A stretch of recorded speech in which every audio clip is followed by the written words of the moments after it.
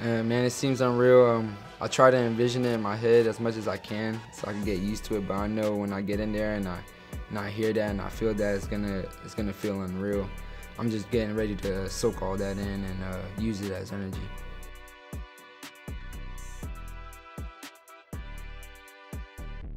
I think I always have an advantage fighting the same opponent twice. It only takes a little bit of time for me to get used to my opponent and read my opponent, and I already been in there, felt his power, felt his speed. I mean, obviously the fight was going my way, and there's nothing that's gonna happen that's different on the next fight. I'm gonna have it my way. I'm gonna get the finish. You know, he caught me with a good shot. No excuses. I mean, obviously there's some things that happened when he caught me with that shot, but no excuses. It's a fight. I got caught, and I'm ready to get my lick back.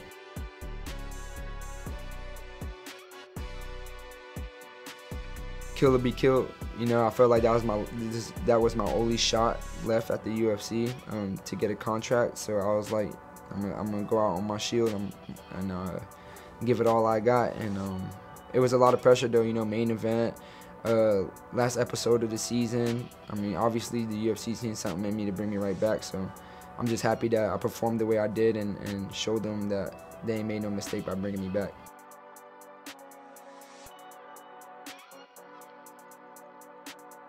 There was really, like, at that point in time at Bulldog, there wasn't really that many good fighters in the gym, you know. And so one day, my coach Matt told me to get some rounds with Austin. I'm like, this big motherfucker, like. But me and him was going at it, and I guess like he seen the fighter in me, and after that, like, we just hit it off, and he's like my big brother. And he is my big brother, you know. I could always count on him, and that's just my dog, man. I love that guy.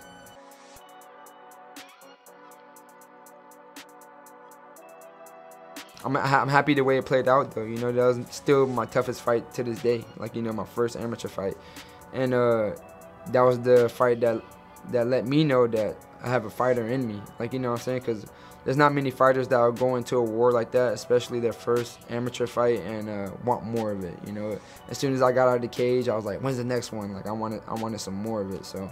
But yeah, but now me and Steven are brothers, you know. You know that in my eyes, that fight was a toss-up. That was many years ago, but that was my brother, you know. And now he gives me like the best grappling advice and work that I could possibly get here in Jacksonville, and I hope him vice versa with the hands.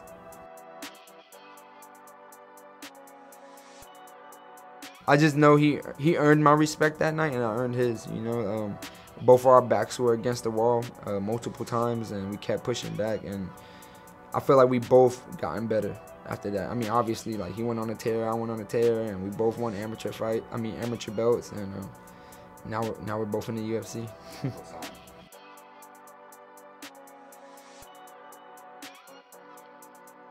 So I have a good friend named Gerard. You know, he's been shooting this docuseries on me the last 2 years. And he's good friends with Uriah, and he put me in touch with Uriah, and I've been out there for my last 2 camps to train and getting some good work, man. I love it out there. Obviously, he's a legend in the sport. I got nothing but respect for him and his team and what he got going on out there. And I look forward to keep going out there next camp, you know, but this time it was the holidays. I didn't want to leave my family behind. I wanted to spend time with my kids. And what's a better way than getting my first UFC dub here in Duval, training out of Duval and putting on for the city.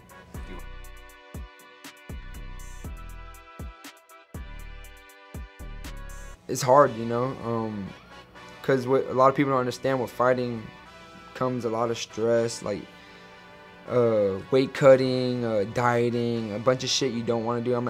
I enjoy training, I enjoy fighting. I don't like dieting and cutting weight and shit like that. But it brings stress sometimes, you know, and so you have to learn not to bring that shit inside your home. You know, you gotta learn how to even it out. You know, don't take it out on your family and shit that's home waiting for you. But I do a good job at it. You know, I'm a great dad. I love being a dad. I'm grateful for all my kids. And I'm doing this for them. You know, without them, I probably won't be fighting, to be honest.